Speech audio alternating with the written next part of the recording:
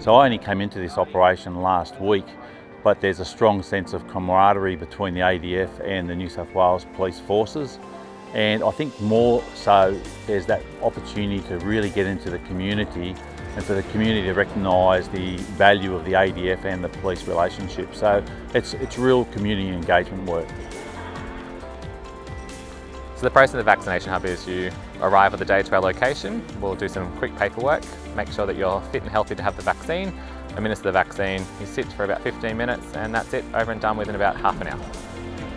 So having the ADF here enables my nursing staff and admin staff to actually focus on their tasks so we can actually process people faster and get them through. We're here in what we call our hamper house.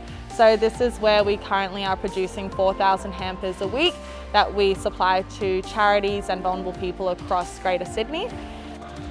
Throughout the pandemic, we were sitting at around 2,000 hampers that were in need.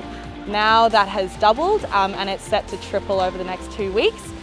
So because of that huge scale up, we've asked for the Defence Forces, the police, SES, RFS, quite a few emergency services to jump in and help us, not only with packing the hampers, but with distribution and just supporting the general operations.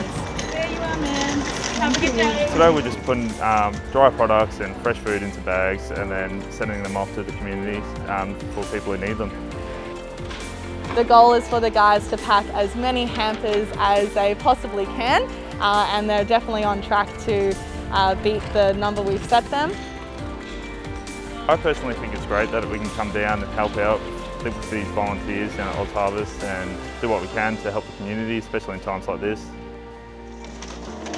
It's just been a real opportunity for us to build relationships, not only with the ADF but also the community.